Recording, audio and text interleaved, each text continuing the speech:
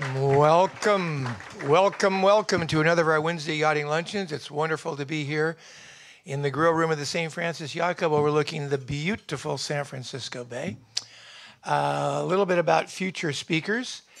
So in May, that would be the 29th of May, you want to stop. Well, first of all, let's do June 12. Luke Muller, who's going for a berth in the upcoming Olympics. This is the last time the Finn will be in the Olympics, and Luke is in a Duke It Out event with Caleb Payne, who won a bronze medal in Rio de Janeiro. So he'll be here on June 12th. On May 29th, Terry Hutchinson, the skipper of the New York Yacht Club American Magic America's Cup Syndicate, will be here to talk to us all about New York Yacht Club's efforts to bring the cup back from New Zealand. In May, you'll also come by to hear about Channing Robertson talk about what nature can teach us about speed. Rick Paulson will be here. He's a White House calligrapher. He'll talk to us all about the nautical heritage of calligraphy. Patrick Hunt in April will be here to talk all about nautical naval surprises that Hannibal used 2,000 years ago, including the first biological warfare.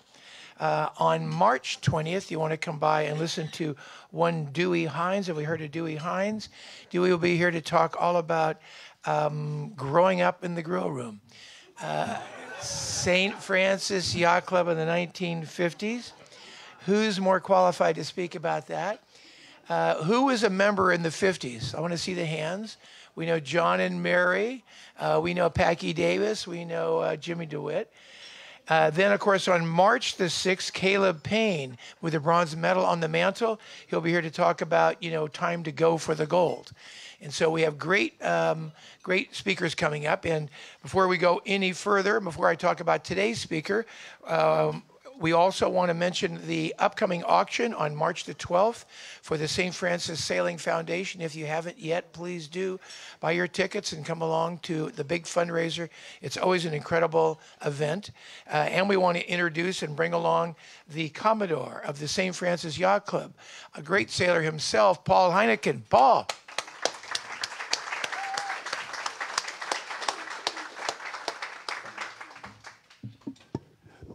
My job is simply to welcome everybody, and that's everybody in the room, all of our members, all of our guests, and all of our guests online, because we're going to have lots of people interested in the California Delta, as we all are.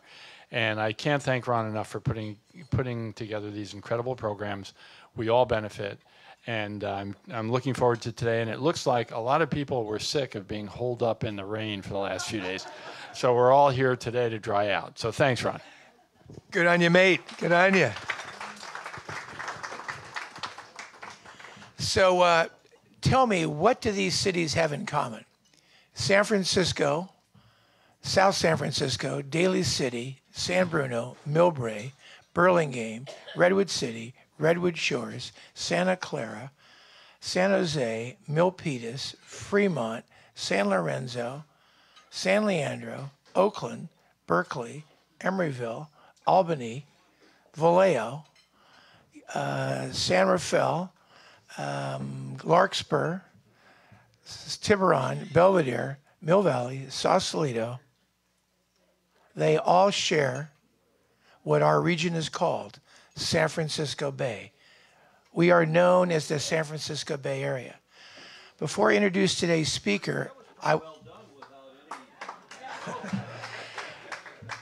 I want to point out that before we hear all about the California Delta, we have to think about its future and ours, because they are completely interconnected. There's currently a project to put what was going to be one, but now will be one 40-foot diameter tunnel above the Delta to suck water from it underground and drop it below the Delta and then ship it to Southern California. As a boy who started sailing on this bay, before when I was a junior high schooler, I can tell you that without the water flushing out the San Francisco Bay, it's not going to seem the same, smell the same, be the same, and we are all going to suffer. Look at Lake Merritt, look at Lake Merced, look at the Los Angeles River. We do not want that kind of fate to befall our San Francisco Bay. So while we listen to the history of the Delta, we all have to do what we can to preserve it and make sure that we have it for the next year and our generations to follow. So we will be hosting at the Wednesday Yachting Luncheon a series of speakers, thanks to the really good work of Vice Chairman of the committee, Kathy Trafton. Kathy, thank you so much. We are lining up a whole series of speakers. It's interesting to say that when we find people who are in favor of stopping the twin tunnels, they hold their hand up. When we talk to the people who are in favor of building the twin tunnels, they don't want to hold their hand up. They say, we're neutral. But in reality, they're trying to steal our water. I remember the first peripheral canal in the 60s, which we were told there's just going to be one peripheral canal to divert water from the Delta to LA. If you fly over, there are now 5. When they get a tunnel, they will fill it up with water. And if you think about how much water will go in a 40-foot diameter tunnel, and you've been in the Delta, you'll say, that's a lot of the water that we use to clean San Francisco Bay. So we all have to do what we can, and we will do our part to raise awareness of this important issue. So I have to say all that before we talk about our speaker today, because his talk and the future of the Delta are, as I've said, intertwined. So think about being a 6-month-old and think about being in your daddy's speedboat. All you can remember is nothing. My first images of being on a boat, he said, our speaker said, I don't know, I was 6 months old. But I was told all in all, that was me. That's my picture. I'm in that speedboat with my dad. And his next image, which he can remember, is being a 10-year-old at Perry's up in the Delta, spending a weekend cruising around with the family in the California Delta. And at 24 years of age, he was sailing around in catamarans and missing the Delta. He came back, and at age 40, he got his own 1937. Incidentally, I am also dumb enough to have a boat that old. A boat built in 1937, the same year as the Golden Gate Bridge, his Stevens 36-foot powerboat cruiser, and he started cruising around the Delta.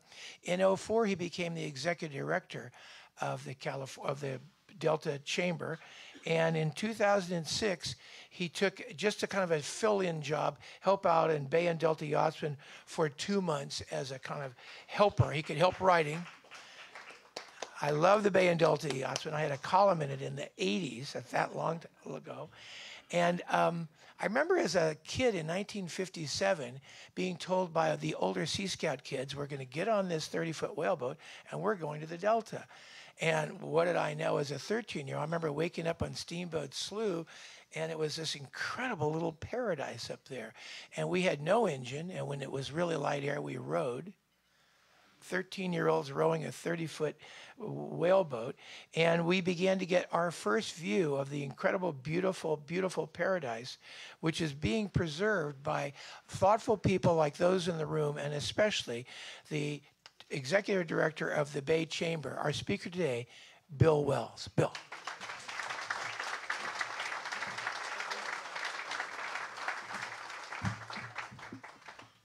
I don't know if I can live up to that introduction, but thank you very much, Ron. If I could add one thing on the tunnels, I've been involved in that for at least the last 12 years, but in human history, there's never been a case of diverting a water or a waterway with a tunnel or canal, whatever, that has not damaged or destroyed the existing waterway. So, and that's one thing we kept asking the Department of Water Resources and all those folks. Just give us a few examples and we'll shut up, but so far none. So. Anyway, okay. I was trying to come up with a title for the presentation. Is Ken Scheidegger out there by any chance? Oh, okay. Where? Oh, hey, Ken. So anyway, I do I always do test marketing. So my idea for a title was I wanted it to be My Life in the Delta. So I talked to Ken about it to see what he thought. And he says, well, Bill, I think you ought to call it My Lie in the Delta. So anyway, I decided just not to go with the title. So anyway, Ken, thank you for the input as always. I'd like to introduce Ty Malott, the publisher of Bay and Delta Yachtsman magazine there, who gave me my big break in life. So there's a lot of folks in the Delta Chamber here. Blair Hake, former president, one of our directors, Patty Brennan, Phil Delano, former director. If you don't leave port without knowing Phil, because he's the guy that comes and rescues you. And it's if you have insurance prepaid, it's a lot cheaper than the alternative, by far, by far. So. Anyway, Claude and Tim are here from Village West Marina, so thank you guys very much. Todd Hornbeck from Delta Coves is here. I just saw, oh, hey, Todd, yeah, thanks for coming. That's the project in Bethel Island. They've breached the levee and built 200 boat slips in there, 200 homes, Todd, and stuff. So anyway, so just the Delta is happening. A lot of people are investing a lot of money in it, and so it's going to come back to better than its former glory. So anyway, the fabulous California Delta, this is the government chart. And you take note of the Deepwater Channel kind of going through the middle of it that goes from, that's right through Venice Island, as a matter of fact. So again, this is the government version, and this is reality in the Delta. You can see San Francisco, and you sail up through the Straits of Carquinez and into the Delta, you get lost, and if you're not careful, you fall off the edge. So that's the way it is. I'll tell you what, and my other job at the Delta Chambers, I answer the phone, so every summer I invariably get I'm inundated with calls of, yeah, we're coming up to the Delta, and I see all these toolies, and which way do I go? And I say, well, take a look at your chart. And what's a chart? And so I get a lot of calls of people, they call us and say, can I get a map of the Delta? We're going to cruise our boat up there. And I say, well, you need the NOAA charts, 18661, 18662 for the Delta. And they'll say, what's NOAA? So anyway, but we do our best to educate folks. Okay, this is one of my earlier yachting adventures. We actually migrated out here from Iowa, so my first boating experience were on my father's boat at Storm Lake, Iowa. And my grandfather and most of my family were boaters. My great uncle died on the Missouri River. He was in a skiff and vanished. He was duck hunting out there. Never found him again. But if you remember, Lake Tahoe, Globin's Pier was a favorite spot. We used to go up almost every year. This is my first threesome. That's Mimi and Molly Culbertson with me. It was actually my only threesome. So. But if you remember back then, right after World War II, there were literally thousands of airplane wing tanks and belly tanks, fuel tanks, laying around. And somebody invented a way to weld them together and use them as a boat. So you could rent one of those for like $1 a day. And we used to go, like we'd paddle the thing underneath Globin's Pier and all over the place. We had a lot of fun. It was very cheap entertainment at the time. I'm still friends with Mimi and Molly. We're in our 70s now, and they're just charming folks. We write to each other once in a while. Okay, Delta timeline. Gosh, I should have made this a little bigger. I'll just skip over a few things, but a very significant event. Sutter gets lost for 8 days when he was trying to move up to his land grant in the Delta. Right around the confluence of the Sacramento and San Joaquin rivers, he cruised around there and then finally did find the right river. And if you've been up there, I've gotten lost on a foggy day up there when you can't see the markers. So anyway, it's real interesting. 1848, Captain Weber found Stockton, and he had built a house on Weber Point.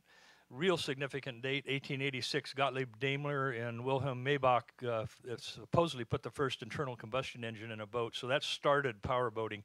Before that, to go to the Delta, you sailed up and then waited for the wind to try to get you back downstream, unless you had a steam-powered boat, which seemed to work. I pour over the Stevens records all the time, but the first boat they call a cruiser was built in 1915. That was a sea urchin. I don't have any details on that, but after that, many of their boats were called cruisers. And it was really strange. I've been looking at those records for, I don't know, 15 or 20 years, however long they've been up online. And just the other day, I discovered a family friend had a boat commission in 1948, Warren Taylor, and I forget the name. Oh, the Corabelle was named after his mother, but he was a prominent Sacramento businessman. And anyway, it's really interesting to see his. He had a 34-foot Stevens. So 1929, Sacramento Yacht Club founded. I get a lot of calls from folks in area yacht clubs, and they say, well, our yacht club's the oldest in the area, right? But Sacramento, and it actually is founded on some other earlier boating clubs. So as near as I can tell, that's the very first one. Stockton Yacht Club, a close second in 1930. There's a lot of, Randy and Linda, a lot of folks from Stockton Yacht Club here, as a matter of fact, so say hi.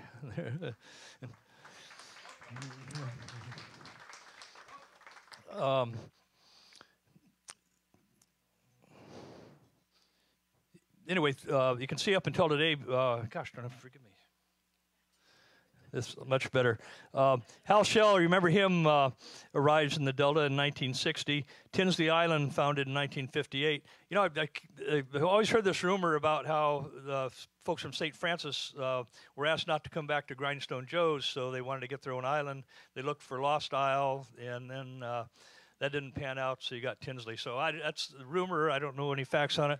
But there's another even more interesting rumor. Apparently in 1972, the head exploded in one of the bathrooms at the island, and the Sea Scouts were there on a cruise, and apparently they haven't been invited back. So again, that's anyway. That's what my sources tell me. Hal Shell, as you know, became the Delta Dawdler and wrote several books about the Delta. 1958, Baron Hilton starts shooting fireworks off at Venice Island to entertain his family. And his story is that his family would enjoy them, and people would be stopping by on boats on the 4th of July. So that expanded up to where now there's sometimes thousands of boats up there. So very interesting. One other, I'm sorry I'm going backwards on this. Irma Lu 2 was a 1937 Stevens was launched hull number 624 and was built for Lewis C. Boone. I mentioned that to Mel Owen, who's in the audience today, and Mel says, oh yeah, we knew Lewis Boone. His wife didn't like boating, and they sold the boat about 1940 and bought a farm from us up in, was Petaluma, Mel? Napa, okay, yeah, Napa, and sold the boat. So I think if you do the math, what if you had a farm in Napa now versus a 1937 boat, you know? So.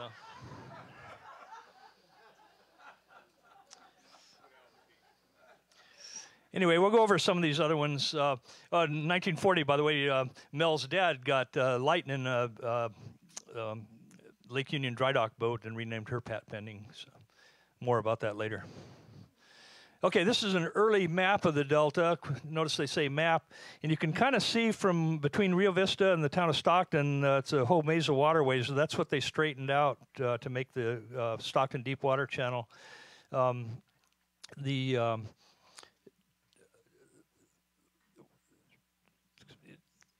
Notice the area has been called the California Delta since the early 1900s.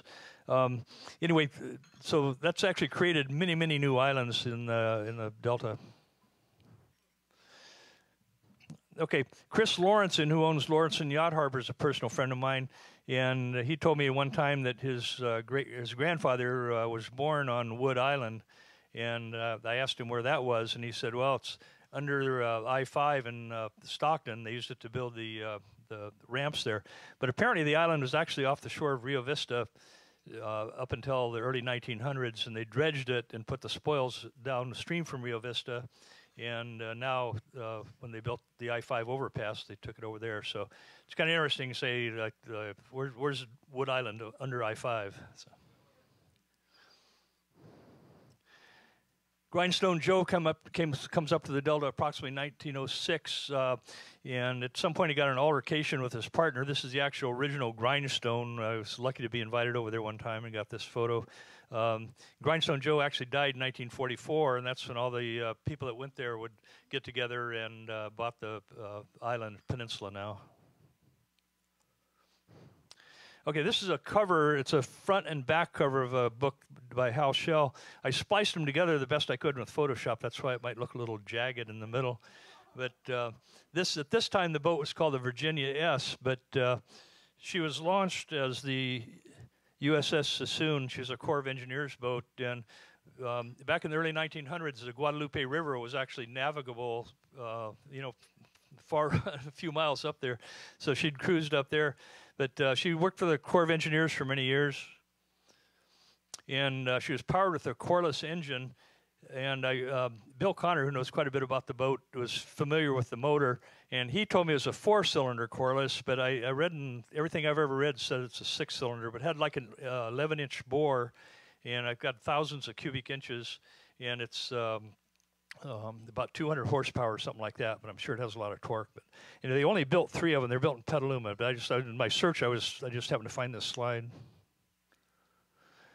So she was owned by Mr. Case, who lived aboard with his wife. They lived at McLeod Lake in Stockton for many years, and they finally got kicked out of there, and they moved her down to Lost Isle, and he was there for many years too.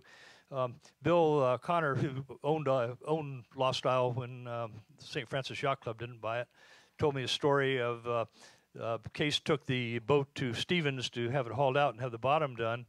So, and he called Bill to come over and help him bring it back to Lost Isle. So as they're getting ready to launch the boat, Bill says, "Do you have plenty of fuel?" And the guy, "Yeah, sure." And they launched the boat, and if you've been in the Stevens over there, the channel's about 200 yards wide. And he said, first off, the first thing that happened, they didn't have it tied to the shore, and the boat started drifting to the other side. They finally got the motor started and pulled away, so they didn't hit the side. So they cruised about down to where the I-5 overpass is today and ran out of fuel. And so they had a Briggs & Stratton gasoline-powered pump aboard, and Bill says they were able to get a gallon of gas out of the fuel tank of that and pour it in the tank and fire it up again. The motor, by the way, had an air compression starting thing, which wasn't working, so they had to put a crowbar on the flywheel and a fulcrum and fired it over that way. But these old motors, they'd kick over once if you could just get a spark and fuel to them. But so on 1 gallon of gas, they made it down to Stevens Landing or river, Stevens Place on the river down there, ran out of gas again, and they hailed some fishermen and asked the fishermen to go ashore and get them some gas. So here comes, later on, Theo Stevens out with 5 gallons of gas, and they pour that in there. So they use that, and they make it down to Lost Isle, and Bill says it was a really windy day, and they were just pulling up to the mooring, and the engine died again, so they made it without mishap. So anyway. Myself, I'm pretty paranoid. I top off my fuel tanks all the time. Okay, she was renamed, after Mr. Case died, she was renamed MV Sassoon, and she was actually right here, and there was an international tour of astronauts that were aboard at one time. The gentleman hanging on to the flag on the bow was apparently the one that restored her, and unfortunately she burned a couple years later, so it's regretful. I hear that now she is over at Bethel Island, and somebody's built a houseboat superstructure on her, and she's still there. I heard the coreless engine was taken to some museum down in Fresno, but you hear all these rumors, so that's the best I know about that. Okay, this is Steamboat Slough. There was an island in it called Charleston Island up until the 50s. Nikki Serrard owns Snug Harbor there now. So she's an excellent historian, by the way. Look at her website. She's got all kinds of stuff, maps and charts. They changed it to Snug Harbor, and nowadays it's a really nice resort. This is an aerial view I took a few years ago. The peninsula where it joins the land's up in the upper part of the photograph. And lo and behold, when I was doing my research, here's the Virginia S again. This is about 1971. She's apparently been used by the Sea Scouts. I'm not sure if this is the time they raided Tinsley Island, but anyway. There. And this is a recent photo. It's a really nice resort, a quiet place for people to stay. Okay, Bay and Delta Yachtsman magazine, you realize it is a glossy magazine. It started out as a newspaper, and it was actually printed by the folks in Rio Vista, the River News Herald there. And I'm not sure, Ty, do you know when they went to a magazine format? Mid-'80s, okay. Anyway, very popular magazine. Okay, I told you earlier about Irma Lou too, and she was renamed Layla Bob until about 1955. Then she's renamed Kayleen, 1955 to 1973. You can see the gentleman in white standing on the deck, and then the other lady sitting on the deck, and they're basically the second boat in. And I'm not sure, but I think this is up at either Railroad Cut or the Meadows. I haven't been able to nail it down exactly. Okay, she was renamed Lollipop for the 70s, and kind of in keeping with the era. This gentleman added the fly bridge, as you can see. So I got the boat in 1993. The fly bridge had already been removed by another previous owner. But even today, I'll talk about my boat, and people will come up to me and say, "Is that the one that had that ugly-looking fly bridge on it?" You know. So I say, "Yeah." So, and there's actually remnants. There's like a hatch cut in the overhead and stuff. But so I've cruised this boat around for 25 years out in the Delta. And had a lot of fun.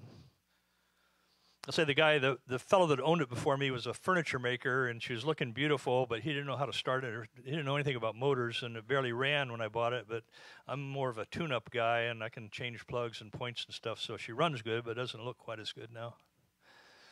Okay, Pat Pending, I mentioned that to you earlier. Here she is cruising off of Angel Island. It appears to be Mel at the upper helm there, I believe. But she's a very famous boat.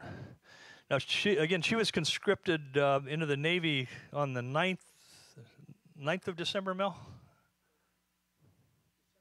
December 9th, yeah. Okay. Anyway, several boats in the area. There was one, I don't know if you remember this, Mel, but there was one boat, yours was YP 117? 117, 118, and 119. Anyway,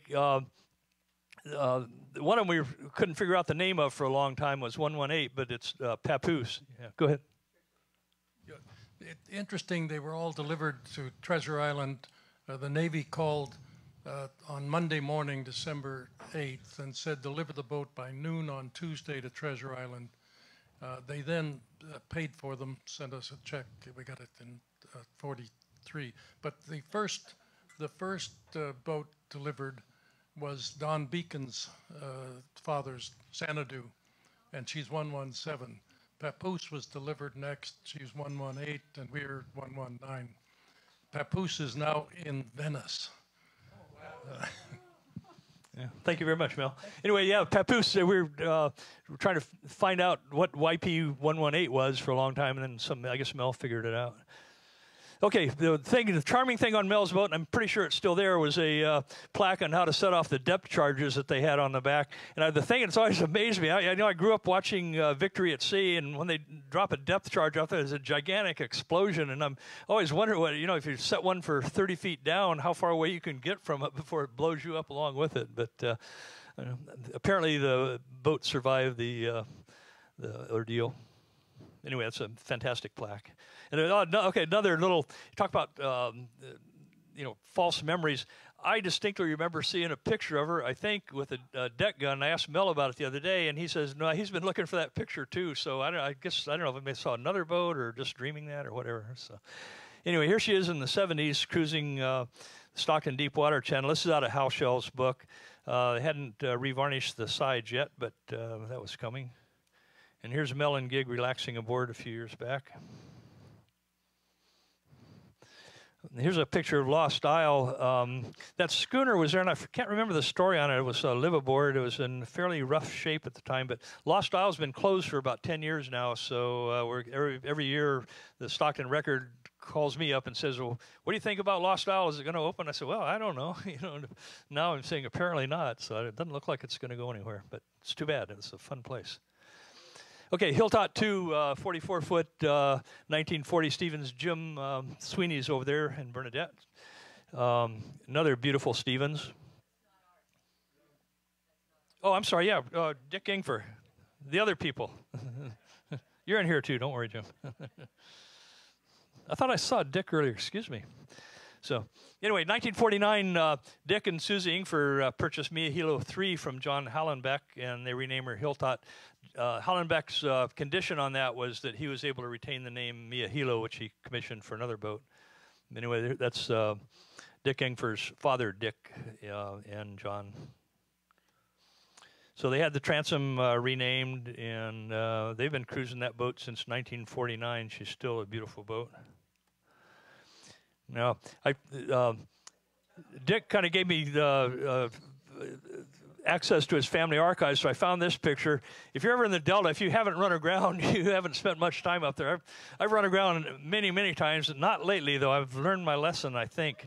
But so I asked Dick about this picture, and he says, well, his father was single-handing it and coming back from Stockton, and he couldn't tell Dick too much about it, so Dick think there was some skullduggery or something, but apparently it was an embarrassing episode. And I guess he floated off on his own, by the way, when the tide came in. Okay, Moore's Riverboat, another Delta icon, started in 1966. An old steamer Captain Moore brought in, Ken's father-in-law. And that's one of the most popular spots in the Delta. Here's an aerial view. That's it kind of in the center of the picture, the white shape there. That's the McCullamy River going down, feeding into the San Joaquin River. And, okay. So in the deal of the century, they had a fire aboard, and Ken sold the steamboat to San Joaquin Yacht Club for $1, I believe, Ken. Yes? Okay, $1. Anyway, the worst deal of the century for San Joaquin Yacht Club, but she's still floating down there, amazingly, and it's still there's a little slant to the deck, but nice clubhouse. So Ken gets the Catfish Cafe and from Stockton and moves it down. So that's been the Moore's Riverboat for the last 20-some-odd years. There's a couple famous yachts in the picture here. On the left-hand side, Miss 102, Rusty Arias, member of the St. Francis Yacht Club. On the right, Flamingo, a good friend of ours. That's Chris Craft. Seagull, another famous boat. I'm sorry I'm dwelling on all these Stevens, but they're actually probably the most common boats up there for the older boats. This was owned by a friend of mine, Doug Ball, for many years, and his wife, Sean. The boat was launched in 1954, and within a year, there's a propane explosion aboard and blew the whole superstructure off. And the owner and his granddaughter were apparently aboard and lived through the explosion, which is, in gas, for some reason, gas explosions, if you're right in the explosion, you can survive easier than being outside. But supposedly they were able to take the boat back up to Stevens under her own power, and they rebuilt her, and I heard they launched her again as a new boat. So. Okay, Doug was a kind of like a lot of us in the Classic Yacht Association. We had no idea what the heck we were doing. Doug's an airline pilot. He said he never touched a hammer in his life until he bought his boat. And so he buys this beautiful Stevens and takes her into Bob Walton's yard in Rio Vista and to have the bottom painted. So Bob hauls her out of the water. He says, well, I can't paint the bottom. And Doug says, why? He says, well, all the wood is completely rotted out. There is no bottom left. So Doug spent 7 years, and he stripped her down to bare wood, replaced much of the planking, and he told me he was designing his electrical panels while he's on his job flying. He said he'd take off, set the autopilot, and then work on his stuff until it was time to land. So, Western Airlines. they finally got rid of him, actually. I guess the whole airline's gone now. But anyway, he did a stunning job. I mean, just a beautiful job. And you can see how bad it looks right here. And he was, again, 7 years worth of work in spare time. Seagull. You've seen her, I'm sure. I think she's at Bethel Island now, if I'm not mistaken. But anyway, this is when Doug still owned her. But they just did a beautiful job on her, and just stunning. Okay, I mentioned the Sweeneys earlier. This is a steamboat called Leviathan that's headed out of B&W. And you can't see it in the picture too well, but there's a 1-pounder strong cannon aimed right at the camera person. This is out of Hal Shell's book too. So Jim and Bernadette and their children started out with the steamboat, and I think it originally had a gas engine. You put the steam engine in, Jim. Yeah. But anyway, so they cruised around in that. And it actually cruised from the bay up to B&W Resort for a steamboat meet every year. And Jim would force his children to work down and stoking coal into the boiler to keep the thing going all the time. So at some point, Child Protective Services got after him. That's, by the way, That's Jim on the right in the white, and the kids, I guess he cleaned them up for the photograph at least, and you can still see the cannon there. So anyway, the family convinced him to get rid of Leviathan, and they bought Bounty, which is another Stevens. This is a 1935 picture of Bounty at Grindstone Joe's. And this is her today. Jim and Bernadette have had her, just an absolute stunning boat, and one of the more beautiful boats in the Delta and the Bay. Okay, Ride Hotel, I'm sure you've all heard the legends there.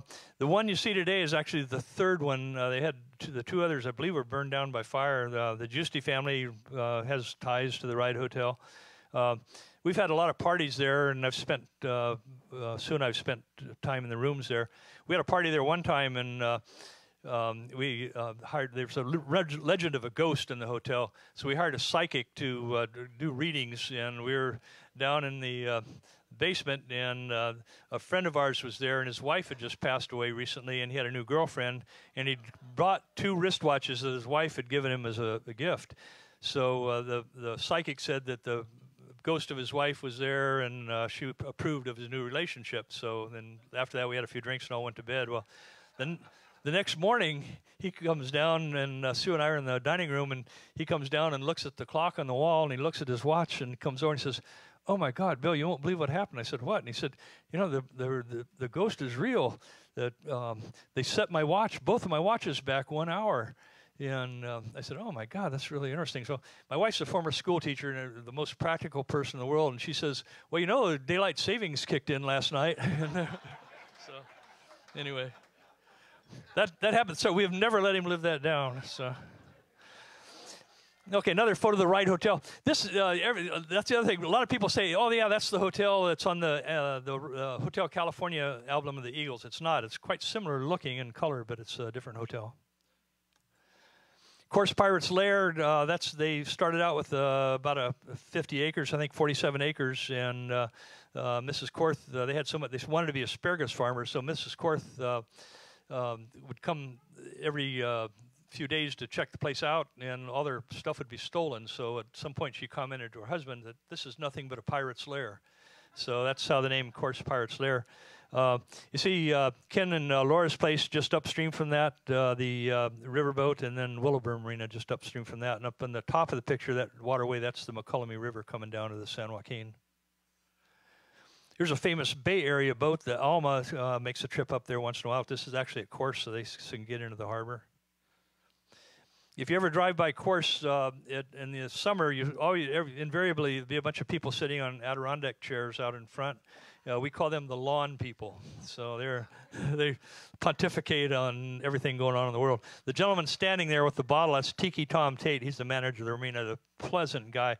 If your boat breaks down in the McCullamy River out there, you can call him and he will come out and rescue you somehow. Okay, Westlake. You hear Rusty Rios talk about Westlake quite a bit. She hull number 900 and built in 1951. Rusty was trying to find her for years and years. He thought that would be a good boat until he finally found or bought Miss 102. And she was owned by Henry Dolger, who developed Daly City and South San Francisco. And a beautiful boat, 85-footer. And she was, at the time, they said she was equipped with every modern convenience. She had air conditioning, TV, and who knows what else.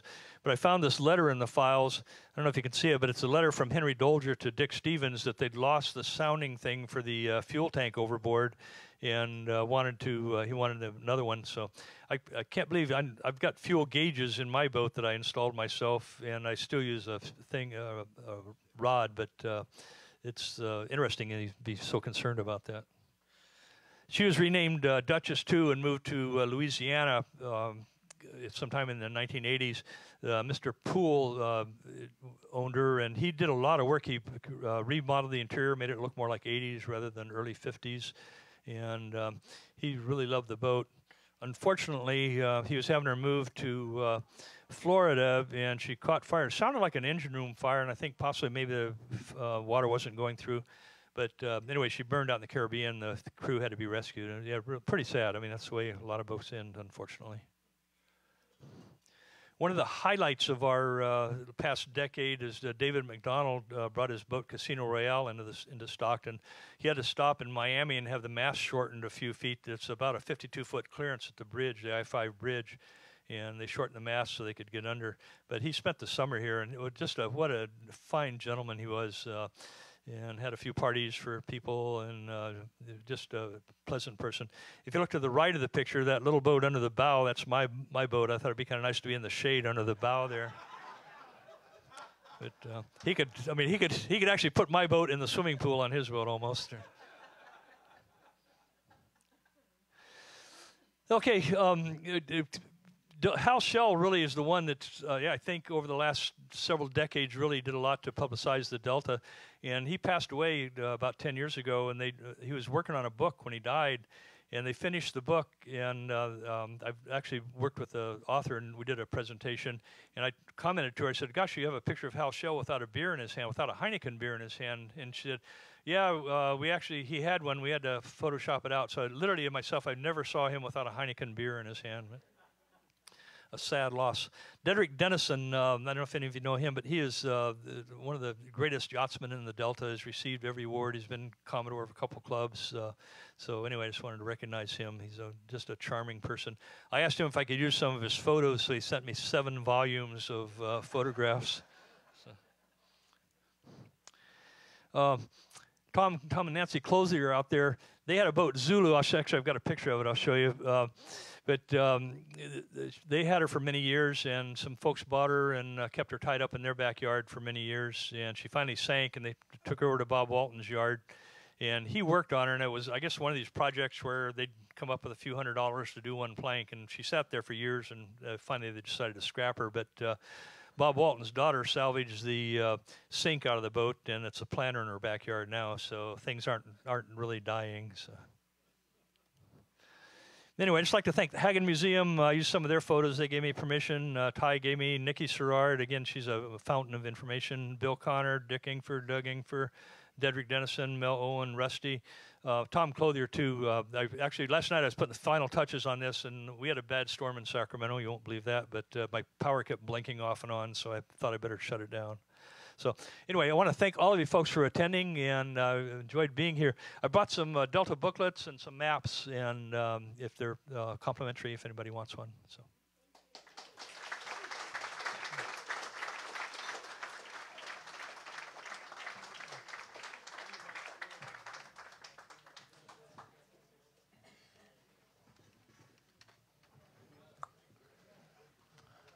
Okay, buddy. Yeah, can I just show them? This is the slide I didn't get in. But this is Tom and Nancy's boat Zulu before they had Eslo, which I believe is parked right out in front, if I'm not mistaken. But anyway, sad ending to a beautiful boat. Well, welcome again to the Wednesday Yachting Luncheon, live from the grill room of the St. Francis Yacht Club. Our guest today is Bill Wells, the Executive Director of the California Delta Chamber and Visitors Bureau. Bill, what's the first recorded? Well, the first question I have is, what is the range of the Delta? What do you consider the northern and southern borders of the Delta? Good question. Okay, for the Delta Chambers, we consider it anywhere we can sell a membership. But, for those people in Massachusetts watching us right now, remember, send in your money. Yeah, we'll take them. There's actually a thing called the legal Delta, which the state puts out, and it just roughly it's like Sacramento to Antioch to Stockton and over to around Benicia. But really, it's from, say, where the Feather River comes in, down to Tracy, to Stockton, naturally, and down to Straits of Carquinez. And so the confluence of the San Joaquin and the Sacramento rivers created this gigantic recreational area that we currently use. When did the levees start being put in place to kind of hold the shape of the sloughs? How early? Good question. Okay. There were actually, originally, there were some natural berms built up, as the river changes and just the berms build up. The first recorded levee that I know about was on Grand Island, and a fellow built a levee out of peat there approximately, I think in the late 1850s or early 1860s. But if you remember, in the early 1860s, there was a giant flood all over Northern California, and it washed out the levee immediately. So the levees didn't really get started in earnest until the railroads were built, and then there was a lot of excess labor left over, and they started building the levees. And so what do you consider the population of the Delta to be? Not including the major cities, I'd say 500,000, something like the Delta proper. But we say that within the area, including the Bay and Sacramento, Stockton, about 4 million, 5 million. And do you have any number of any measure on how many boats are in the Delta? Not exactly. There's a lot of trailer boats come in, and we encourage that. In fact, if I'm buying gas somewhere, I will see a boat and give the guy some literature and have him call me. But there's approximately 10,000 boat slips in the Delta. It used to be you couldn't find one to keep your boat in because they're all filled up. There's quite a few vacancies now, so roughly 10,000 on that. But I'd say easily another 10 or 20,000 people visit the Delta on trailer boats. And so many of us have been up there year-round, but is there what you consider to be a season for the Delta for recreation? My particular season that I like best is probably from late April until the end of October, something like that. I particularly like right after Labor Day, while the weather's still good, but everybody's back in school. I like cruising during the week more than weekends, frankly. Mm-hmm. And how does the population vary from the weekends? Is there a metric on how many boats are out or people are out on the weekends in midsummer? Boy, I don't have the exact figures, but yeah, there's probably a ratio of 10 times more boats out during the weekends than during the week. And how many of those boats are aground? All the inexperienced boaters or all the hot shots. I got to tell you this one story. Okay, these guys are in an offshore boat from Discovery Bay, and they come over to Moore's River boat for dinner, and they pile back in the boat, and the guy sets his GPS to take him back to Discovery Bay, and puts the hammers down and takes off. Well, there's a big shoal and an island right at the confluence of the McCollum River and the San Joaquin River, and he ran up. The legend I heard is about 100 yards up on the river, and he's doing about 40 miles an hour. So GPS doesn't necessarily mark every little thing out there. And then when I first joined the Classic Yacht Association, we used to go to Mimi Miller's house on Sandmound Slough, and a friend of ours took their Stevens down to the end of Sandmound Slough and ran aground. Now, this is like, 25 years ago, and they had to swim ashore and call somebody to come over and tow it off. $5,000. I mean, it'd be $20,000 today, but that was real money back then. So, so what's in the bay? The tidal range is 6 feet or 7 feet. What's the tidal height range in the Delta? Let's say at Stockton, right at Stockton and the 105 at Highway 5. I-5, I don't know, probably less than 2 feet, something like that. There's definite tidal range there, though. Mm-hmm. But not as much as down here. Yeah, no, yeah. Right. And so we've been listening to this discussion about the Delta tunnels, and now tunnel, a 40-foot diameter pipe would consume a great amount of water. And what is the average depth of the water in typical sloughs in the Delta? Number? Yeah, most sloughs, unless they're dredged for some reason, probably 10 feet, 6 or 10 feet, something like that. Georgiana Slough, I cruise up and down there all the time. It's generally pretty much around 20 feet, something like that. Sacramento River going up from Isleton, 15 or 20 feet. A few shallow spots, maybe down to 12.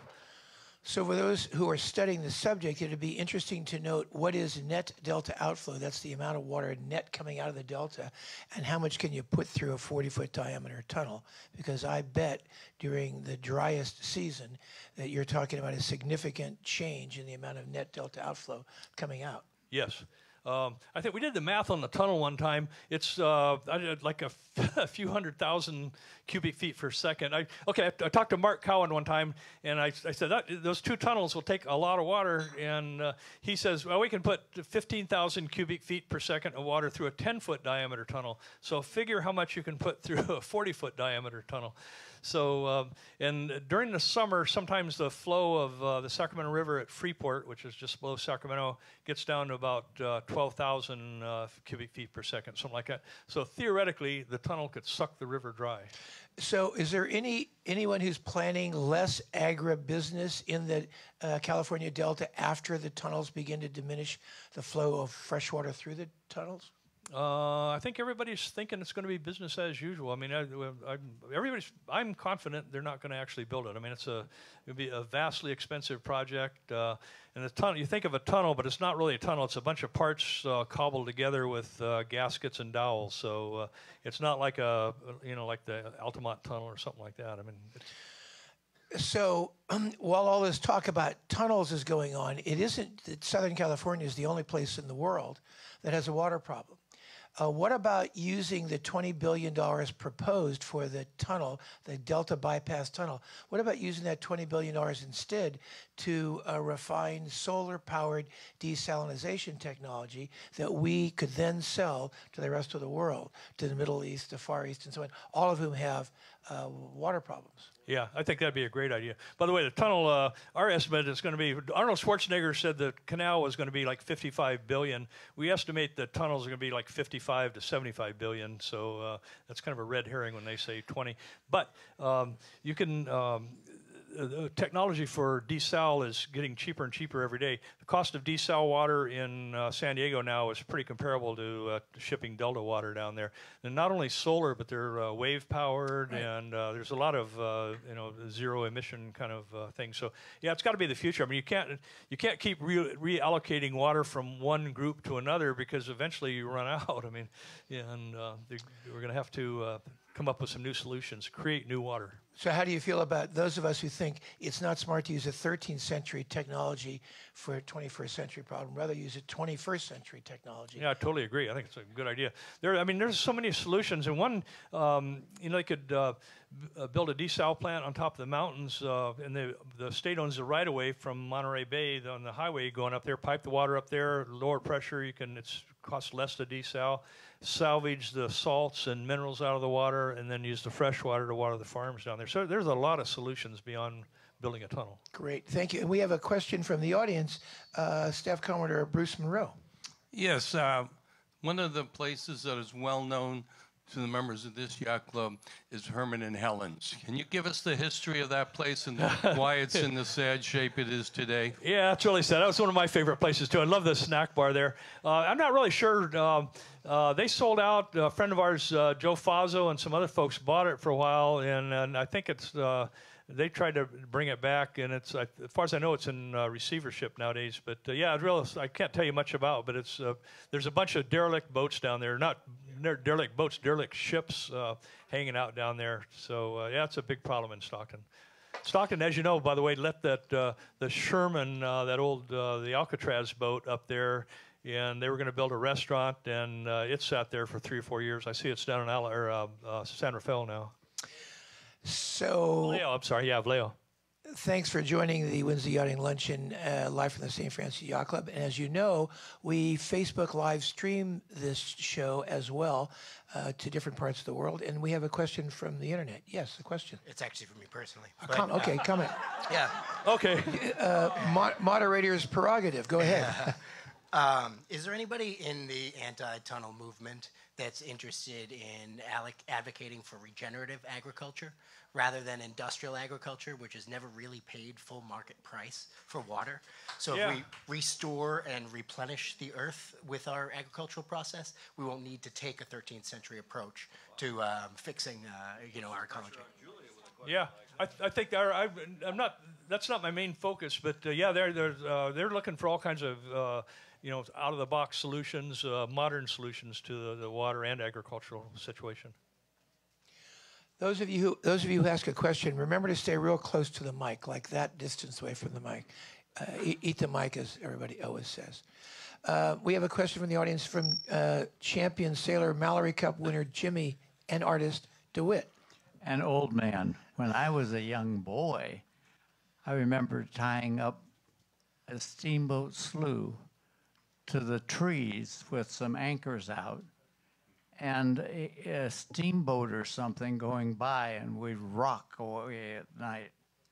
Didn't there used to be a steamboat that took passengers up to? Yeah, that was actually that's how I got the name Steamboat Slough. It was a shortcut between Sacramento and the Bay Area to cut a few miles off. There's a right near Snug Harbor. There's a shoal called Hogback Shoal, and there's been many a story of steamboats being wrecked there, and cut it too close. But yeah, that's a pretty famous waterway up there. And by the way, you know, I used to go up there with my friends in the 50s, and it pretty much looks the same as it did then. That's what I love about the Delta. Everything looks almost like it used to. Oh, that beach underneath that bridge was just great. Yeah, jumping off the bridge. Well, yeah, I didn't, but we had a member of the Richmond Yacht Club had a bareboat, and he'd sail it downwind onto the beach, and then he'd just jump off of it and leave it there with the wind blowing it onto the beach. Huh? Bareboat. A bareboat. A bareboat. Like a bird boat, but It's a smaller. little 24-foot boat. Yeah, I'm familiar with them. They're nice boats. So how many miles of cruising area are there in the Delta? Good point. That's the state says they're like 635 or something like that. You hear Hal Shell always used to figure 1,000 miles, and that's what we use. That kind of goes back to the 50s. We researched the 1,000 miles, so somewhere between 600 and 1,000 miles. I think it's 1,000 miles, especially nowadays. People are using kayaks and stand-up paddle boards and stuff. You can get way up these little waterways. So many of us remember Al the Wops and, the landing at Steamboat Slough. How many of those little places of business are there? Come on, mom and pop small businesses up in the Delta. I don't know, 3 million? I don't know. I don't know. Yeah, they're all. That's another part of the charm of the Delta. Al the Wops is still there. Now they're trying to call it Al's Place, not Al the Wops. Is there a PC name for Al the Wops? Yeah, a PC name. Yeah. But by the way, WOP stands for without papers. That's. But anyway, yeah, it still has the same menu, same dollar bills stuck on the ceiling. So there's still a lot of really nice places. Quartz Pyro Solaire Cafe. Snug Harbor. I mean, a lot of places look the same. So. Juicy's, yeah. How many acres of farmland in the California Delta? I don't know. A lot. Yeah. A lot. Yeah. As you're cruising down, if you have a boat like mine, you can't see over the tops of the levees, so all you see is the levees. But if you have a flying bridge, you can see, and it's all what you're on the other side of the levees. It's all farmland, so there's a hell of a lot. So we have a question here. Yes, Mel Not a Owens. question, but a little history. Pat Pending was formerly called Lightnin and lived here at the St. Francis Yacht Club from 1931 to 1940. We bought it October 12, 1940, here at this dock. Wow. Holy cow, Mel. And that's a beautiful boat. I've had the pleasure of being your guest on Pat Pending. It's completely beautiful. Built in 1929, was it, Mel? That's yeah, right. 29, right. I'd say she's more beautiful now, or at least last time I was aboard, than she was when she was launched. I'm pretty confident. It's interesting, too, because the St. Francis Yacht Club, founded in 1927, was just 2 years old when the Stockton Yacht Club was founded. And so most people don't realize that yachting in the Delta has got quite a history, quite a long history, in fact. A question from the internet. Yeah, Yes. this is from Melanie Ali. There's quite a bit of spraying of chemicals into the Delta to reduce the hyacinth and other plants. We're hearing conflicting opinions about the impact of these chemicals in the ecosystem.